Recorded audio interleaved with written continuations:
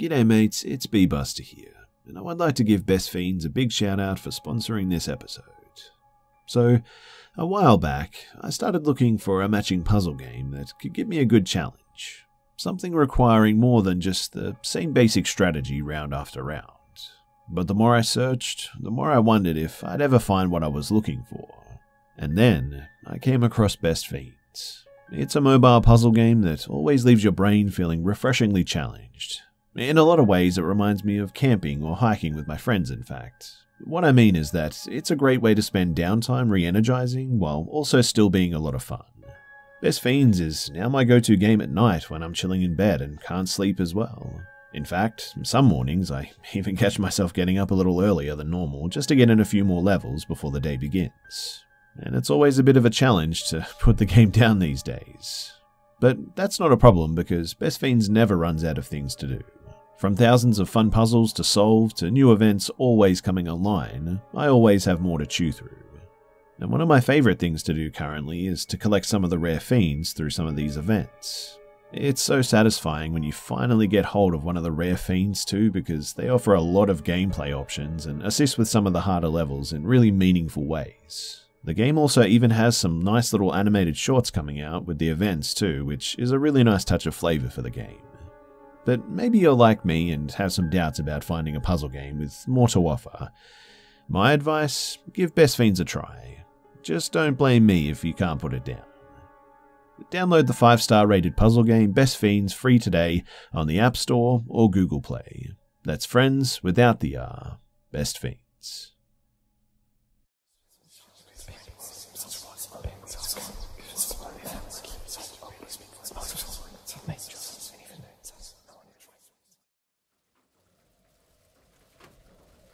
My grandparents moved from Ohio in the late 70s to start a life in Florida.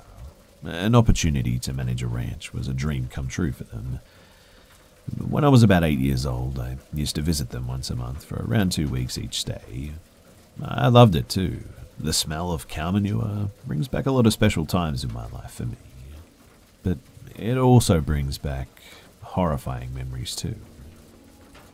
The ranch is located in Florida. I don't want to give the name of the ranch for obvious reasons. Not much history was given to my grandparents before arriving.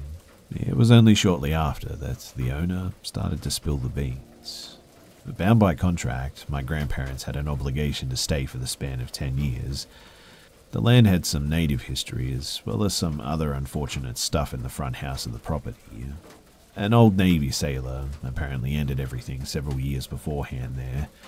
The land has several different ponds and trails, which made for some awesome adventures.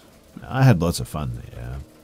That is, until my strange experience. So my father and we decided to go fishing at one of the more interesting ponds. At that time, I had no idea what made this pond so interesting, but later when I was an adult, I was told why. The pond was shaped like a donut, and a small mound at the center of the pond, around 45 feet from the shore from all. It was perfectly centered. From my understanding, someone was buried at the center of this pond. I'm not sure if that is true actually, but mostly stories and no real evidence. Anyhow, my father and I began fishing. I grabbed my small bait caster sized rod and began hooking a worm to my hook. I used a little red and white bobber. I was the type that wanted to fish away from someone as I thought it would raise my chance of actually catching something, but little did I know that that day, something caught me. I cast my line in the water and sat down right at the edge of the water with my feet slightly in. Felt like a man too, with my rubber boots on like that, just like my old man. After about 20 minutes or so, I noticed my bobber going under and back up, so I decided to set my hook. As I tugged back, it felt like something big was on the line. I tugged and reeled, tugged harder and reeled again, and my line wouldn't let go. It was stuck on something. At this point, my father was on the other side of the mound and out of sight, so in big boy fashion, I decided to walk into the water to see if I could tug it into a different direction, possibly freeing my line. I figured that I was snagged on something. I'm about 4 feet in the water and was just at the edge of my knee-high boots. Not sure if that makes sense, but I feel like it was what I was supposed to do. Anyway, finally, after tugging my line even harder, it was freed as if nothing was on it in the first place, and even my worm was still hanging off the hook. Feeling proud now, though, I decided to walk out of the water and recast my line again. But this is where it just gets absolutely crazy. So, about 1 foot away from being completely out of the water, my left foot slipped on a rock in the water. I brought my right foot forward to catch my balance, as you do, and a smaller stone dug itself into the shin of my left leg, hurting so much. As I realized what just happened, I go to pull my left leg forward, but I just couldn't. I felt my foot pulling backwards. I struggled trying to pull my leg forward, even spinning around with my bum now in the water. I started to scream, yelling for my father, and it was as if my scream just fell on deaf ears.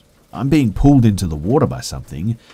It didn't feel like hands or anything actually on my foot, just my leg was not free any longer, and I was gradually going further into the water.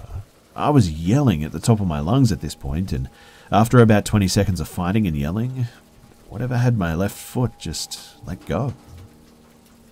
I was soaked and horrified. I immediately got up and ran to my father screaming, bleeding from my left leg, and in somewhat of a shock, I guess. While yelling, I asked my father, "Why didn't you come when I was screaming?" And my father was now shaking because of my reaction and said, "Son, I didn't hear you screaming. I couldn't see you from this side." I'm calming down a little at this point, and I asked him again, and his reply was the same. "I just didn't hear you, son." Needless to say, after showing my father and explaining what happened to me, like most parents would, he just shrugged it off and said, "My imagination got the best of me." I never did fish on the property again after that. No one believes that this actually happened, and trust me, I know that this sounds outlandish to say the least. But I'm not here to convince you, I just want to share it. Has anyone else ever felt something similar?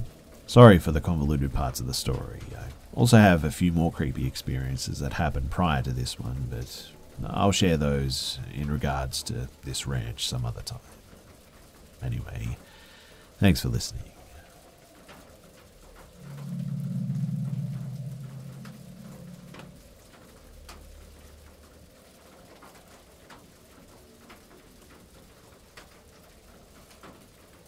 This story needs background to convey some factors that were potentially involved. I suspect the events leading up to the trip to Tennessee, they may have had a direct relation to the severity of the phenomenon that we experienced while there. So, I had never wanted to marry, neither had my now husband. But then we met each other. We were engaged at 30 and 28 years old and had a 2-year engagement. We wanted our wedding to symbolize our true soul bond and decided to go completely non-traditional. His giant family wanted a white dress Catholic wedding, so we were at major odds with the family from day one. My fiancé and I began suffering from a huge run of exceptionally bad luck and some odd poltergeist activity at home. Nothing too major, but we just brushed it off. Except when we left the house once and came back to find a red clown nose sitting front and center on our bathroom sink.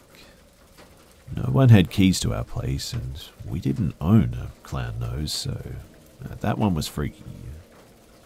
When I told a friend that something weird was going on to the point where I almost felt like the wedding was cursed, he was trying to explain it away, and I said, "Watch, something's going to happen today while he's getting his tux, I'm telling you." I get one flabbergasted look before my fiancé immediately called to say that there had been a freak accident in the parking lot while he was getting fitted for his tux, and someone had totaled the back end of his truck. That shut my friend up real quick. Another glitch was my refusal to have my father walk me down the aisle. I also refused a random stand-in for tradition's sake, and I asked my younger brother, and he said that he would be so honored. We'd had some problems, but he'd been clean for 7 years, and we'd made up our differences. Losing our middle brother to a drunk driver had driven us apart for a while, but brought us back closer a little later down the road. Then, 40 days before the wedding, my brother unintentionally ended his own life in his mid-20s. My fiancée and I drove over 16 hours, close to Point Pleasant, to say goodbye. I knew my brother, and I knew that he would not cross over easily with what he'd done, especially with my wedding around the corner and me counting on him. And this really bothered me. His viewing was close to immediate family only. He was not embalmed due to the complete autopsy required. He was covered in a handmade quilt to his chin.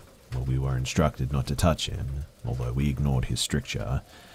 After saying our goodbyes, I walked to the end of his gurney and laid my hands on his feet, a supplicant.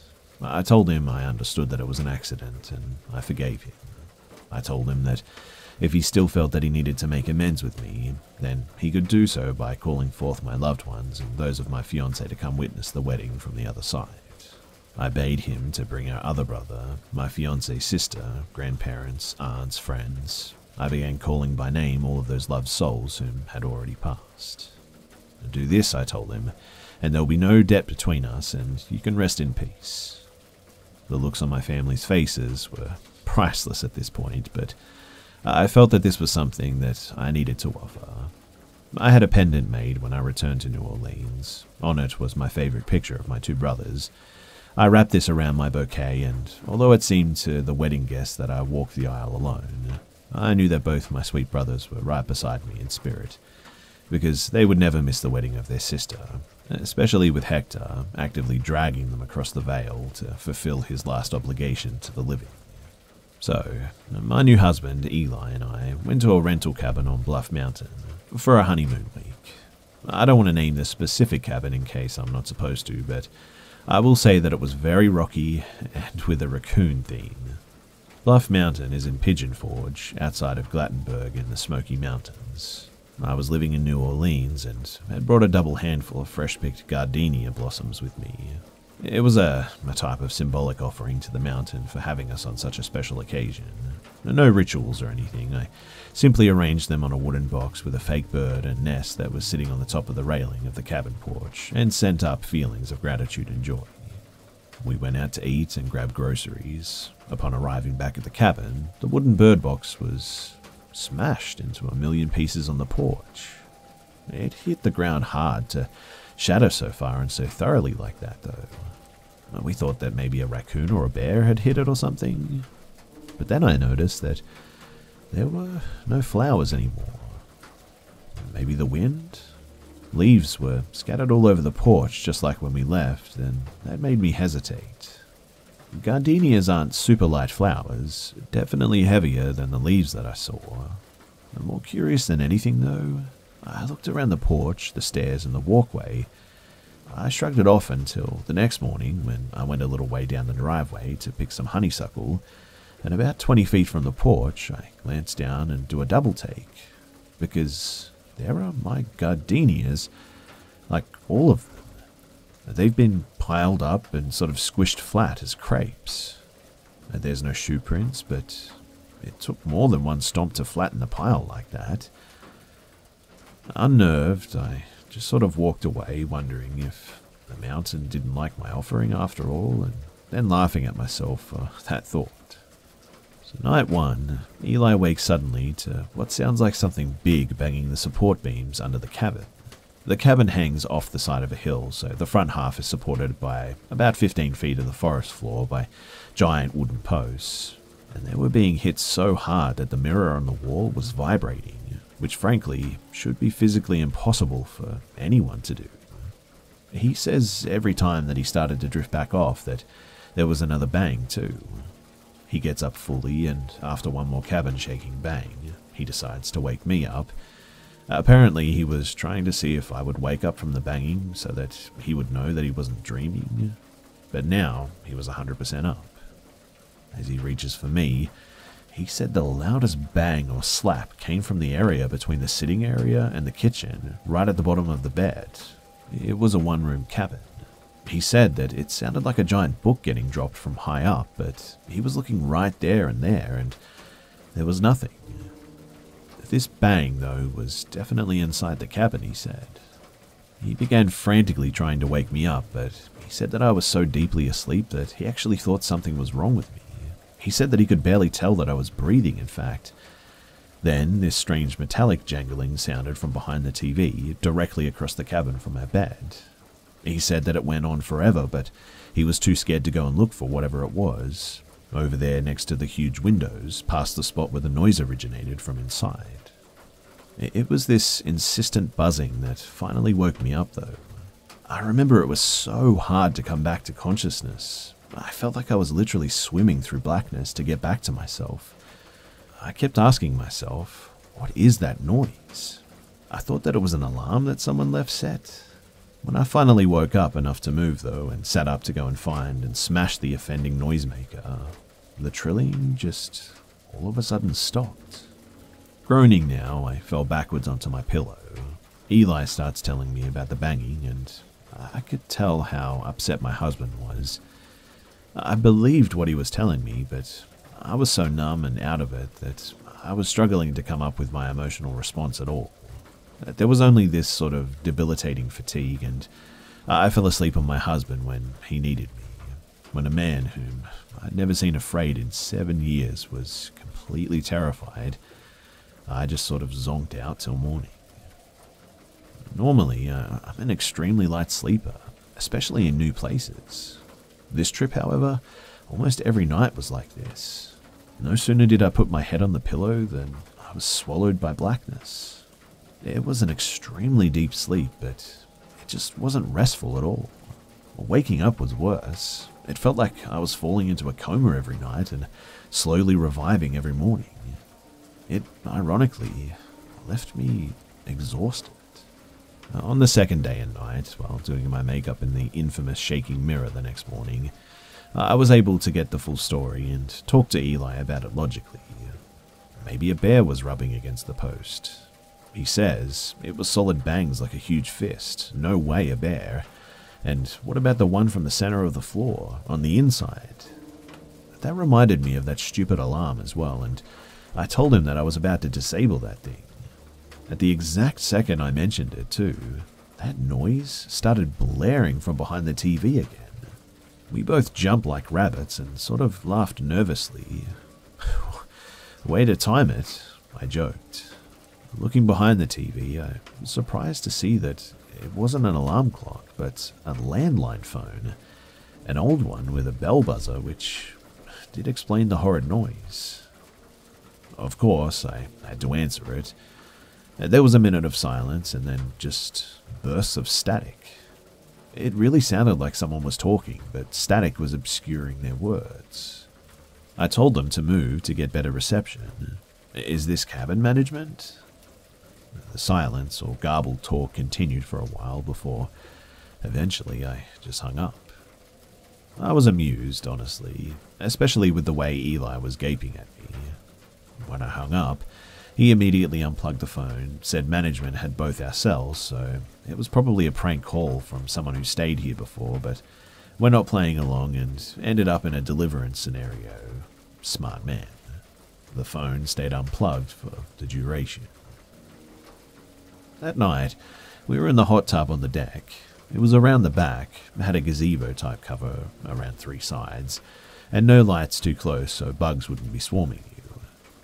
As we're relaxing, I'm sitting on the open end facing the enclosing wooden strips, and Eli's facing me in the forest.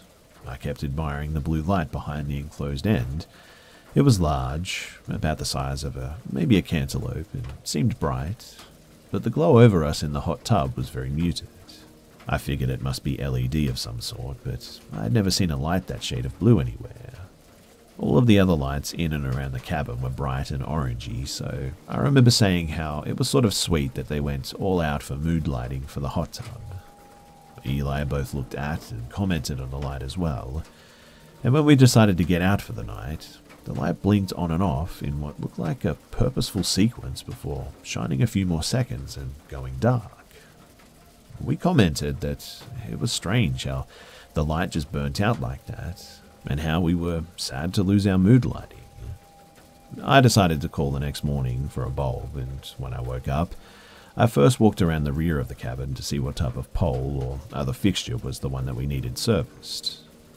There was no pole, fixture, or any other light source behind the hot tub. No cables, no wires. The main officer later confirmed the instability of the soil back there prevented anything that wasn't heavy duty from being installed, so no lighting was ever put back there. So, whatever that light was, we both saw it, and it was apparently just eavesdropping, because we were out there for like 2 hours, and so was it. And it wasn't turning off or burning out, and that means that it was straight up disappearing. Starting this second night after coming in, my skin started to crawl and every hair on my body stood on end every time that I passed that open bathroom. The bathroom was next to the bed area. Laying in the bed, you could see the bathroom sink and the small window above it. The window had no curtains as it faced into the woods behind the hot tub. And at this point, I honestly still thought that the blue light was man-made. Yet, I could swear that there was something looking in the window. I'd been leaving the bathroom door open because I liked looking out into the forest from the bed, but now I tried to keep it shut without Eli noticing. I was being weird for sure, but Eli told me the next morning that every time that he would start to drift off, a resounding bang on the posts under the cabin would jolt him up again. He said that he was freaked out too, because no matter how long or short a time that he waited to lay his head down, it was like whatever it was knew exactly what he was doing, even though he never got out of bed. Once again, he was wide awake and also terrified, and nothing he could do would rouse me, even the slightest. On the third night, after scrubbing ourselves as best as we could in the highly stinky sulfuric water of the cabin, we were getting ready for bed. Walking from the bathroom to the bed, I realized that I forgot to shut the bathroom door. Since Eli was already laying in the bed looking at me, I just kept on toward my side of the bed, telling myself to stop being so ridiculous, even though I could have sworn that at that moment something was looking in that window. I had already looked out several times though, and I couldn't see anything out of place. But, I don't know, I could still feel it. Eli quietly asks me if I can shut the door. Why, I ask. Because that window gives me the creeps.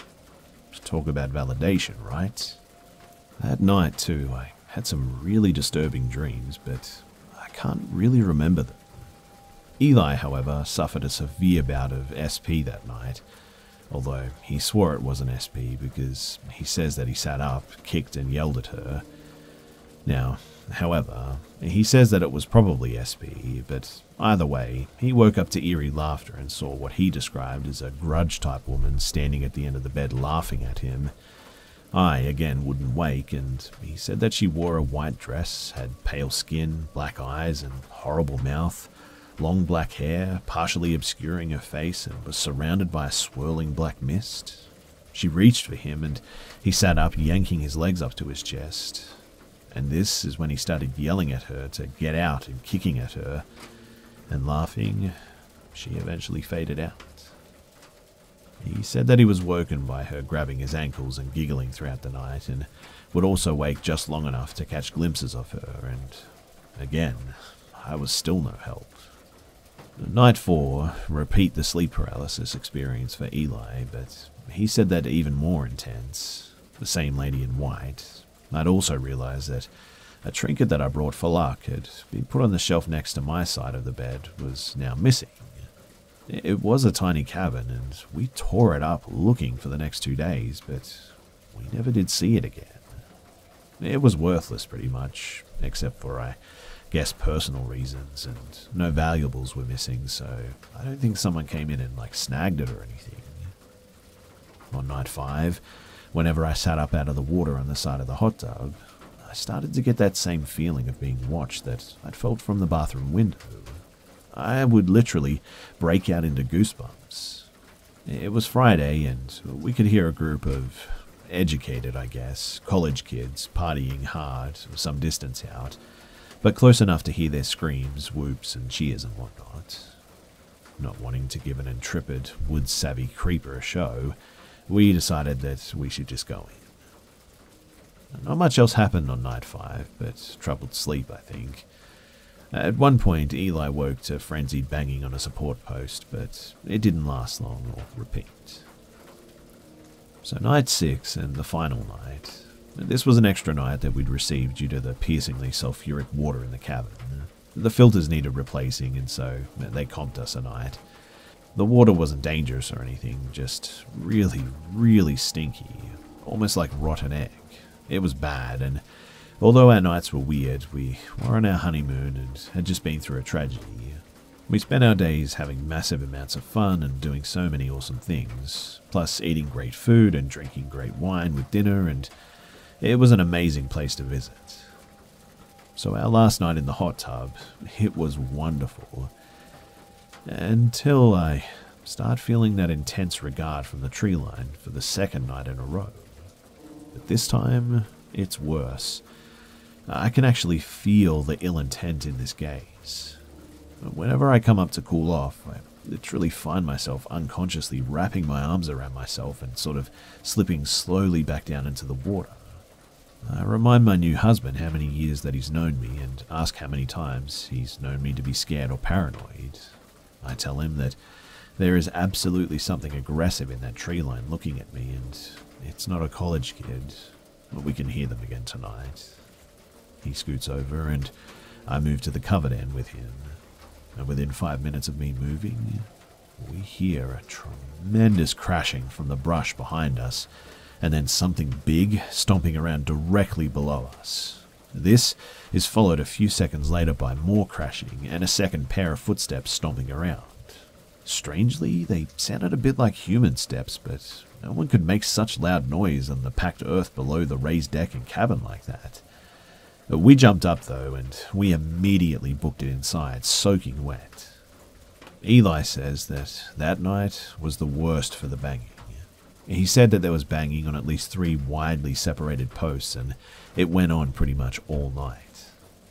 He said that when they did let him sleep, the woman would come, and again I slept like the dead, unresponsive thing that I was to everything. On the morning of day 7, leaving day, something was demanding my attention, pulling me back towards consciousness, I guess you could say. At first I thought it was the mounted police or one of the mule-pulled carriages that sometimes passed my place. But no, this was definitely a whole plethora of horses. Was there a parade I didn't know about?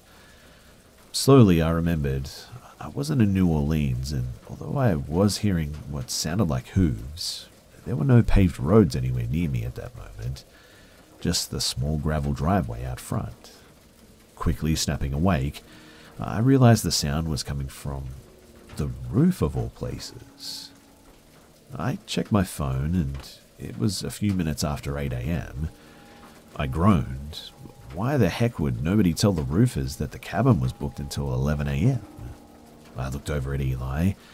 He was pale and breathing very slowly now. I half-heartedly poked him a few times, but he was out. Ruefully, I thought of all that he'd been dealing with while I slept as deeply as he seemed to be now, and I just sort of left him alone. I had been with him nearly a decade at this point, and he had never spoken of things like this before. Whatever had been going on, he deserved some sleep, and at least it was roofers in the sunny morning and not some weird thing at like 4 a.m. At this point, it crossed my mind to wonder what the roofers worked on Sundays, so I listened closer. It definitely sounded slightly metallic, but I decided my initial impression held. It honestly sounded like a horse was just kicking the heck out of the cabin roof. And I mean, well, what do I know about roofing equipment anyway? Eventually I would have to ask them to stop until we checked out. I pulled back the covers and swung my legs off the bed, and the instant that my feet touched the floor, the pounding on the roof stopped dead, and the handle to the main door, which was about 3 to 4 steps in front of me, started to jiggle violently. Now, 2 things. There was no pause between the noises. They went from the roof, slightly towards the opposite side of the cabin above where Eli was sleeping, to the doorknob in front of me without any time delay. Also, the top half of the door was glass with a sheer curtain which the sun was shining directly through. I could plainly see that there was no one near that door. Yet, I could also see the handle rattling wildly like that. I yanked my feet up and dove under the blankets up to my chin like a kid, I'm ashamed to say. As soon as my feet left the floor, the doorknob stopped though, and the incessant pounding on the roof resumed in the same spot, again with no pause between them during the switch. I'm now staring at Eli, wondering if I should wake him. I'm scared that I won't be able to, but I'm also just as scared that he'll wake up and won't hear it at all. His eyelids flutter open, and taking the decision out of my hands, I ask him if he hears that and thank all the gods that he says yes. I'm hesitant to talk about the door when he just opened his eyes, so we talk about what it sounds like first. He also immediately goes to the roofers, and I ask if that sounds like a hammer to him, and he says no actually. We agree though that it does sound like hooves or something slightly softer than metal. This whole time I realize that we've automatically been whispering, and this pounding just keeps going on and on. Looking around the cabin, we see the mirror shaking, glasses in the kitchen area rattling, the cabinets quaking. Whatever is on this roof, it shook the walls of the cabin repeatedly. The pounding lasted about 35 minutes because I checked my phone right when it woke me, and right after it stopped, from about 8:02 a.m. to 8:36 a.m. Although I'm not sure how long it's been going on before it woke me, and it was loud and strong and absolutely terrifying though. We lay whispering for a long time. No way was this a person or people. We started thinking that whatever it was trying to bust in through the roof, although the glass doors would surely have been easier to get through. When Eli said that he was going to get up to take a look, I told him about the doorknob shaking when I tried to get up. After a brief hesitation, he threw back his covers and sat up. The pounding stopped. He and I both froze. And then, a terrible grating noise sliding on the roof broke the silence.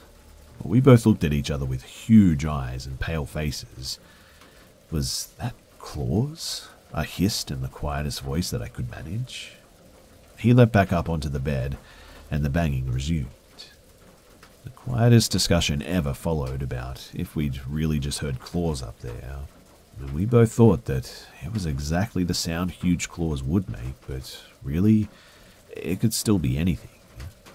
Eli grabbed his legally owned firearm from his bedside drawer before quickly standing.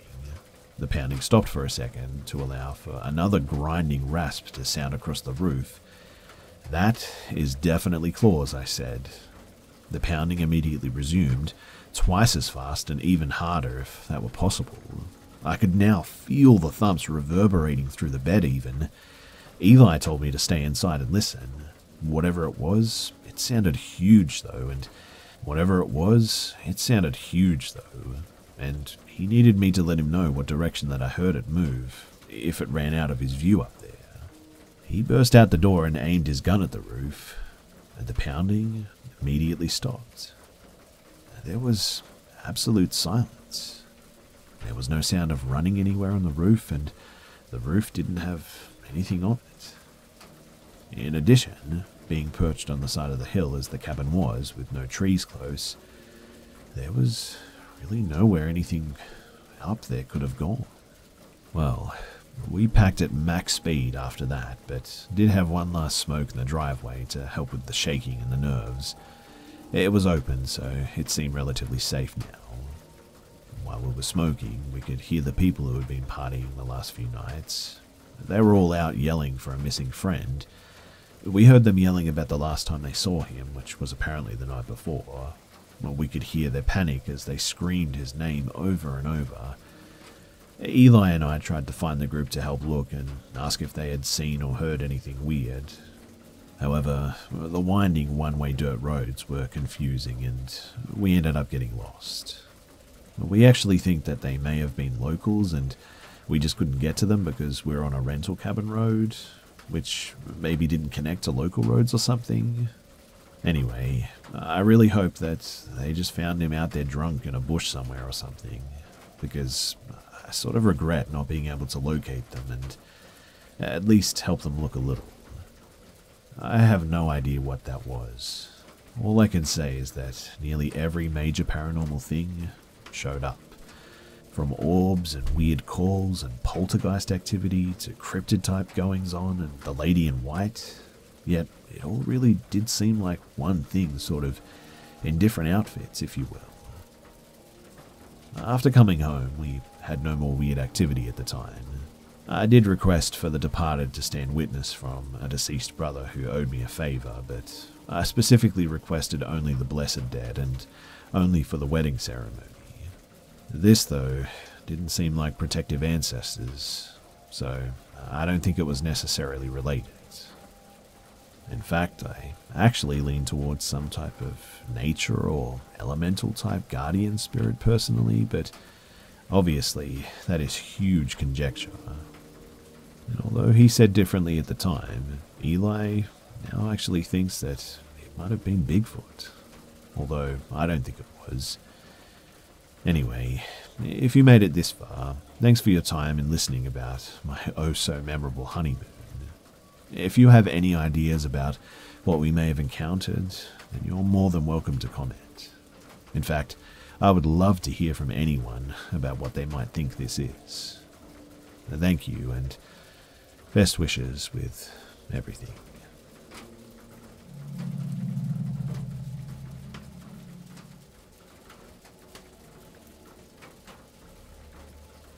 This story is about my father and my uncle, and they had this experience when they were kids.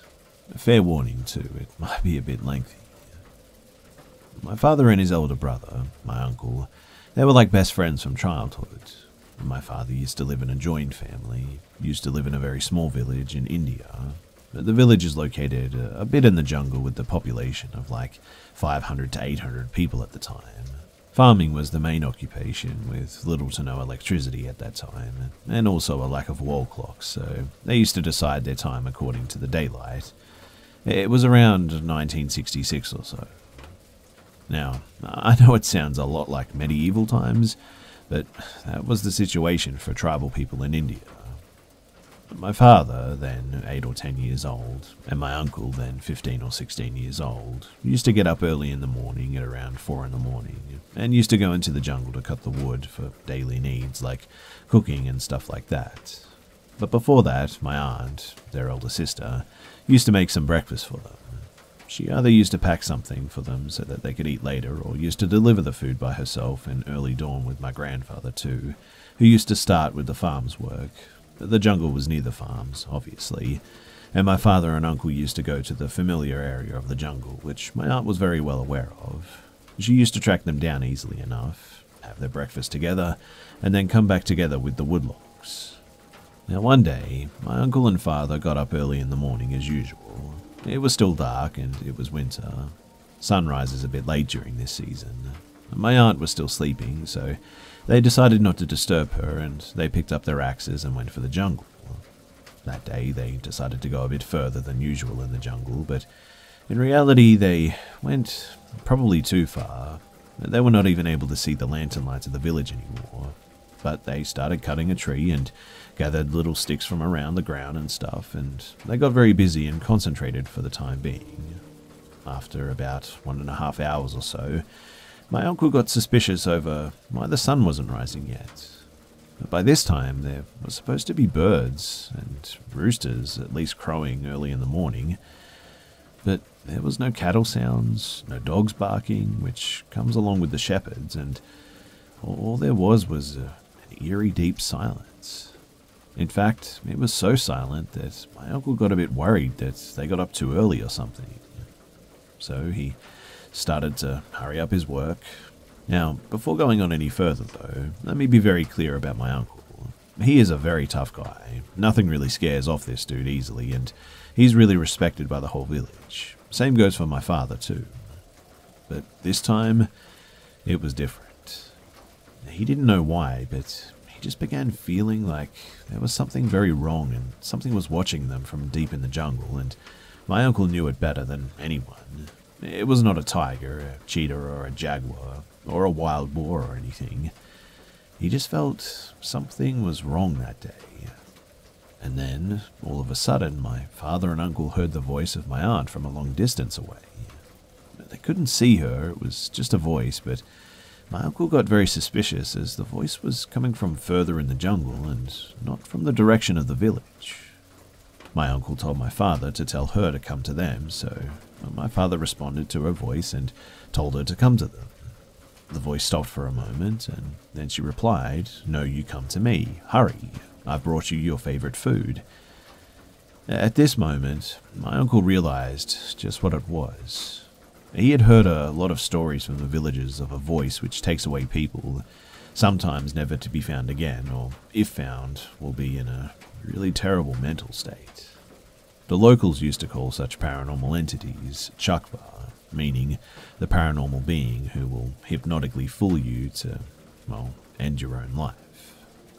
As soon as my uncle snapped out of his thoughts, he realized that my father, being a naive kid, had started walking towards the voice and started responding to my aunt's or entity's voice. It was taking my father's name and yelling, "Come to this direction. I'm here waiting, here with your breakfast." My uncle ran towards my father full speed, grabbed him by his shirt collar and said, "Don't listen to her. Come on, we have to get home." My father then said, "But it's elder sister. She's calling us and I'm hungry." By that time, my uncle had already grabbed my father's hand and told him that she's bluffing with us. She has no food now. Come on. Now, my father was about to start arguing with my uncle, but then he looked into my uncle's eyes. He looked terrified and his hands were shaking. My father too sensed that something was wrong and started walking fast towards the village without uttering a word. She continued saying, "Why are you going towards that side? Come here, follow my voice." My uncle was still holding my father's hand and said, "Ignore her. She's not coming to us anyway," and there's no need to say that he was trying to divert my father's attention, but he played it cool so that he didn't panic. As they were walking towards the village, they felt as if it was like an eternity to get there. Now, being a Hindu by religion, my uncle started mumbling mantras of Lord Rama, it's a Hindu god, and the voice slowly started to fade away as they were coming close to the village.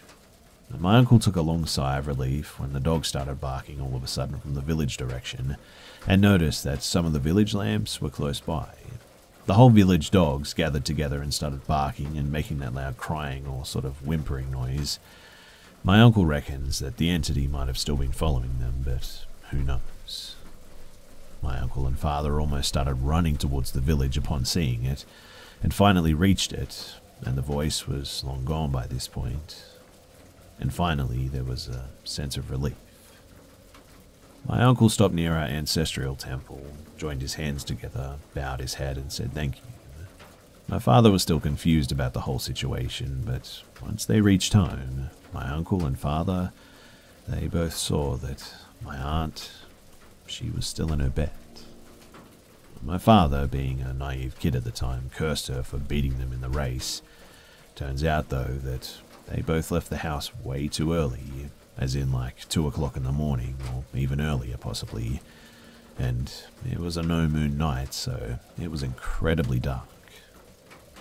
My father had a fever for a few days after that, which was a bit strange, but when my aunt told him that she didn't get up that morning, let alone make them food, my grandfather and uncle, they knew exactly what had happened, and they were thankful, and are still thankful to this day.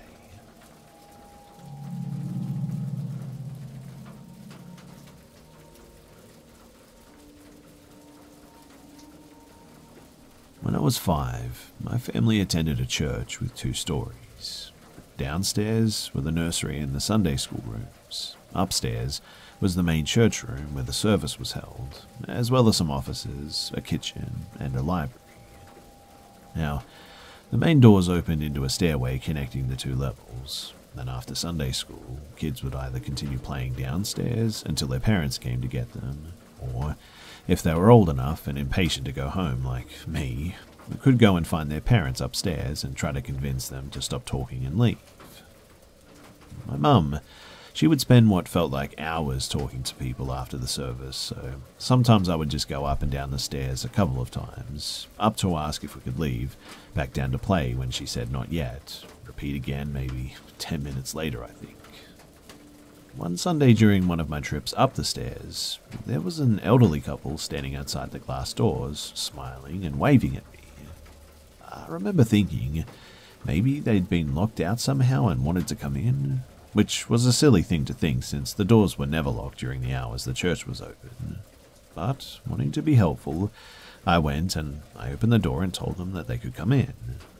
Turns out they didn't want to come in and instead told me that they were my grandparents there to pick me up. That really confused me as I was very familiar with both sets of my grandparents and these people were not either of them. I told them that no, they weren't my grandparents. At that point, I was thinking that they just had me confused for another kid and said so.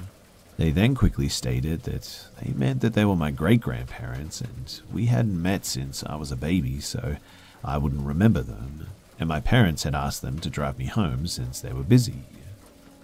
Now, even if I hadn't been smart enough to realize that they could have just come in if they wanted, that at least seemed odd to me, and even as they protested it wasn't necessary, I said that I was going to ask my parents and headed up the stairs. My mum was still talking to a group of churchgoers, but after literally tugging on her sleeve for probably a minute, I think, I was able to finally get her attention and announce loudly, and at that point probably impatiently, that my great-grandparents were there to pick me up and I was supposed to go with them. She looked confused and concerned and told me my great-grandparents were not there to pick me up since they were all dead, which pretty quickly put a stop to the discussion about raising money for a stained glass window or whatever it was. My mum and some of the other adults went with me back to the door, but the couple was no longer there. Since I couldn't really describe them any better than old, white hair, looked friendly but not my grandparents, it was just sort of uneasily put down to them mistaking me for somebody else.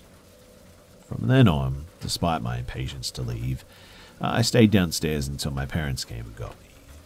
I remember being concerned about it for a while at least, but my mum would discourage discussing it, saying that they just made a mistake. It is possible that that's all it was, but I've always remembered that it felt wrong how insistent that they were there to pick me up. Whatever the case, it's something that I'll never forget.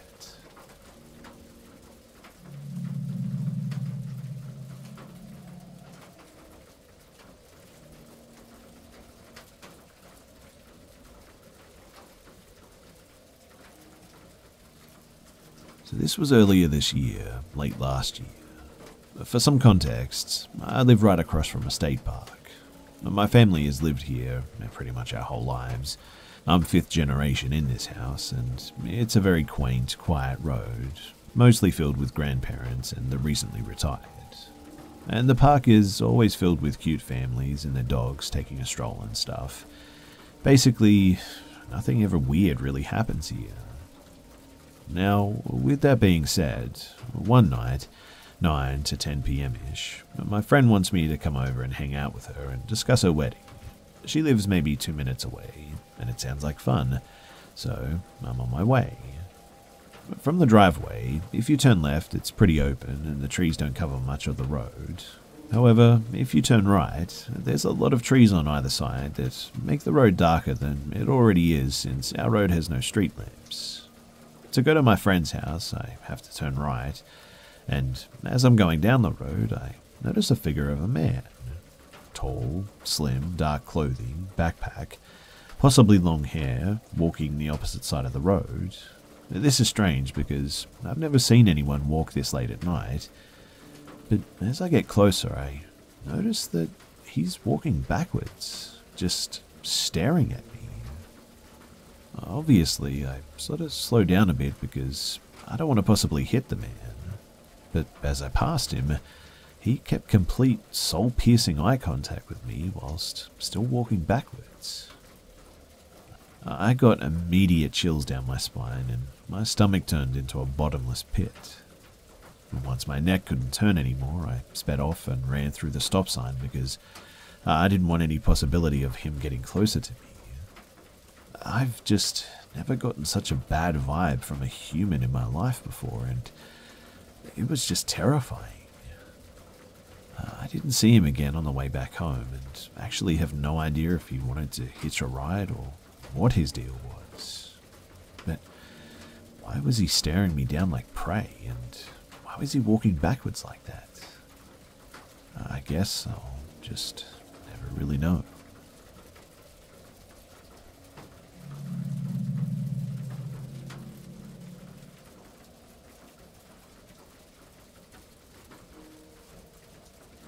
So, about a year or maybe a year and a half ago, I was sleeping on a normal day like any other.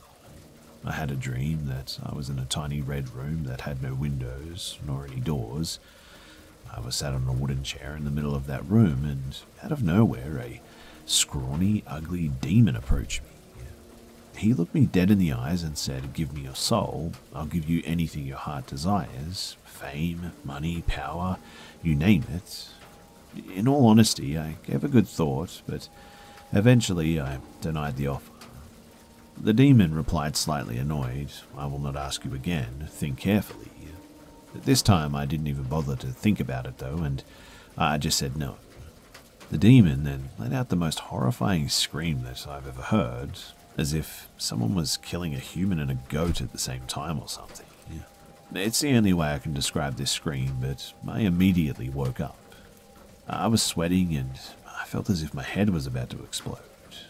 I was sort of looking around the room when I looked at my door frame to see a silhouette of a person standing there. I nearly jumped off my bed before I heard my dad's voice, and he said that he ran to my room because he heard my screaming and rushed to see if I was okay. I told him that I just had a bad dream and that he had nothing to worry about. He then asked me what the dream was about because I screamed way too loud. I sighed and told him what I was dreaming about, a demon who wanted my soul in exchange for money and power and stuff. And he said, "So, did you accept the offer?" I was at a loss for words for a second before I replied, "What? No. You're one of the most religious people I know. Out of all the people to ask me this?" And then he just said, "You're an idiot," and then just went back into the hallway. I was, in all honesty, beyond ticked off at this point, and I got up from the bed to go to his bedroom to confront him about it. So I enter his room and turn the lights on to see that there's no one. I was like, maybe he's gone to the kitchen, but again, nothing. The kitchen was empty. In fact, I searched the whole house and he was nowhere to be found. And then the reality hit me as I sort of just froze in fear. I remembered that he was out of town for a few days for work. So, who was that?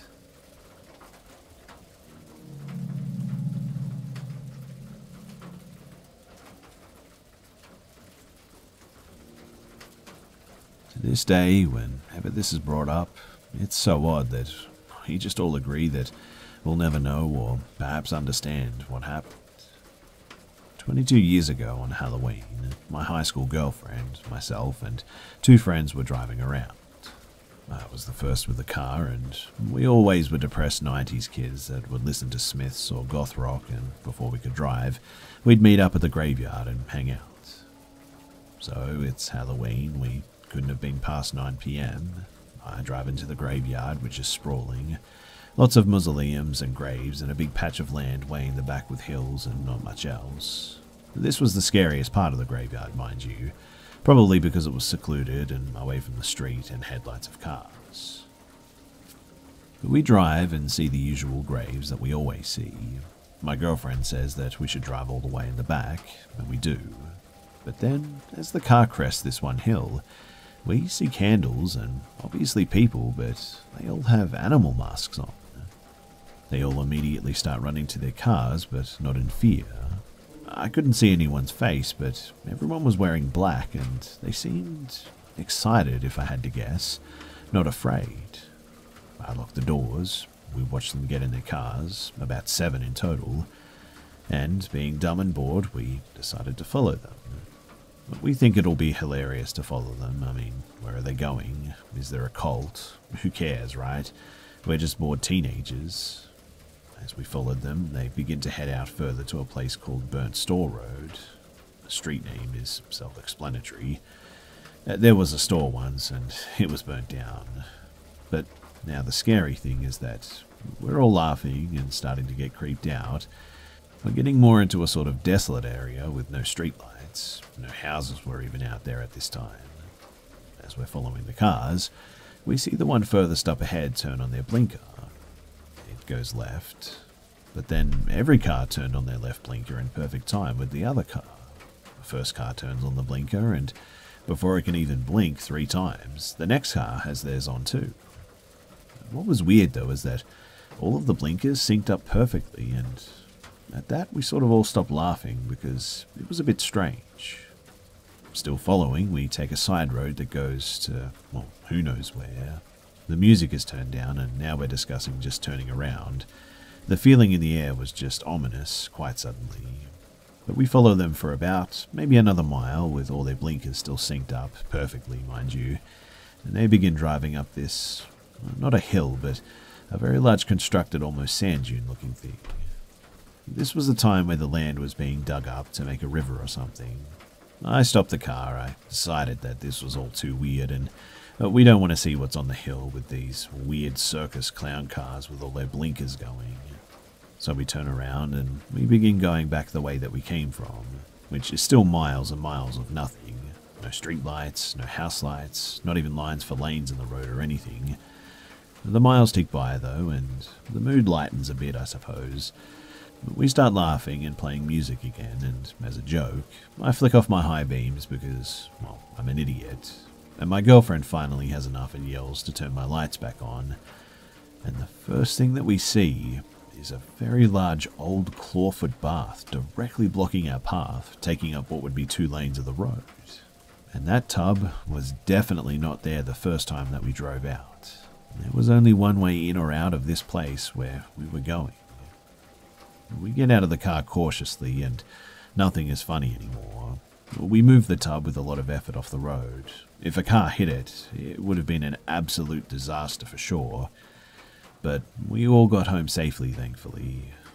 But I often ask myself, were those animal mask people baiting us? Did they purposefully just wait for people to find them and then have someone place the tub there like that? And the blinker synchronization was just so odd, along with this giant, hill that those cars were so swiftly driving up.